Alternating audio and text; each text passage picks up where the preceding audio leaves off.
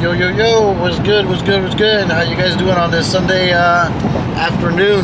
Man, it's already, let me see what time it is. 7:26, man, it's actually kind of late. But the sun's still out here in Florida. Look, that Florida ocean, man. Look, and there's a mattress.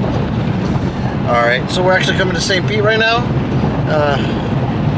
Hopefully you guys watched yesterday's video on the Cars and Coffee meet.